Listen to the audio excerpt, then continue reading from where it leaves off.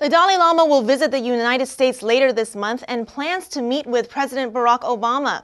The meeting is drawing harsh criticism from the Chinese regime, and the Tibetan government in exile has responded. Here's more.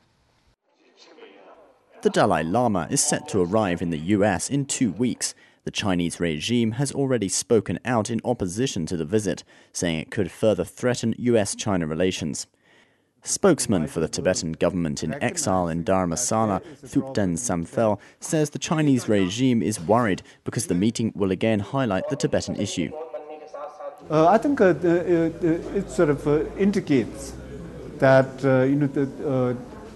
their nervousness in the issue of Tibet being this what they call internationalized, that the wider world recognizing that there is a problem in Tibet and that China should do something about it. The Dalai Lama will be in Washington, D.C. on February 17th and 18th. He will then travel to California and Florida, returning to India on February 26th. The White House has not announced the schedule for his visit. China's Foreign Ministry spokesman Ma Zhaoxu said yesterday the Chinese regime is firmly opposed to any contact between Obama and the Dalai Lama. He warned the visit could further undermine China-US relations. A Tibetan activist in Dharamsala called the foreign minister's comments ridiculous.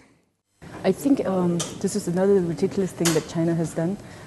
This is a clear sign that they're not ready to change. They have always been criticizing His Holiness' visit to any country, despite being an official visit or not. I think this is just another thing that China is doing, and it's really ridiculous. The conflict over the Dalai Lama's visit comes at a time when China-US relations are already strained. Last week, the US angered Chinese authorities by agreeing to sell $6.4 billion worth of weapons to Taiwan.